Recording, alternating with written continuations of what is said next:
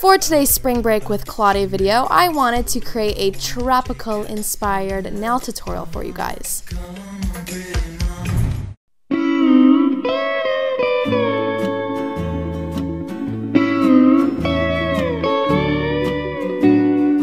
Before applying on any nail polish, always be sure to apply on some base coats. The first nail polish that I'm going to be using is a bright yellow nail polish from OPI, and I'm just going to apply this onto my ring finger and thumb.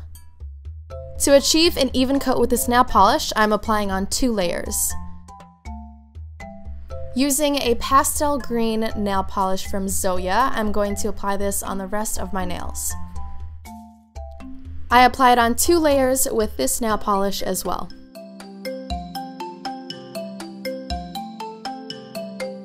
Once you're done with that step, your nails should look a little something like this. Then after that, I'm using a brown nail polish with a striping brush, and I'm going to create crisscross lines on both of my yellow fingernails. This is going to represent the pineapples. Yum! And don't worry if your nails are not perfect, because now I'm going to be using a dark green nail polish, and with a dotting tool I'm just going to draw some leaves on the top corner of both my pineapple nails. Here is a fun fact that I bet a lot of you guys didn't know, but it actually takes almost 3 years for a single pineapple to fully mature and develop. Yeah, it's a long time.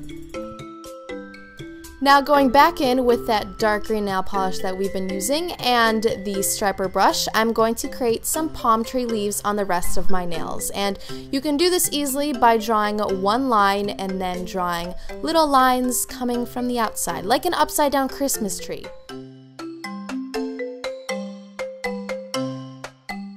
And that is when my studio light fell on top of me because I was lying on the ground. And ta-da! That is how the nails turned out. Always be sure to apply on some... Oh wait, no, we're not done yet. Now I'm gonna go back in with the pastel green nail polish and my striper brush and just create some lines and texture on the pineapple leaves to give an extra touch.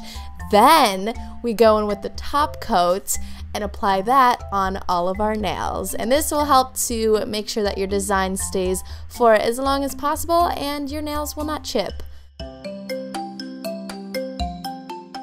And that is it for today's spring break inspired nail tutorial. I hope you guys enjoyed it, and I will see you guys for a new video very soon.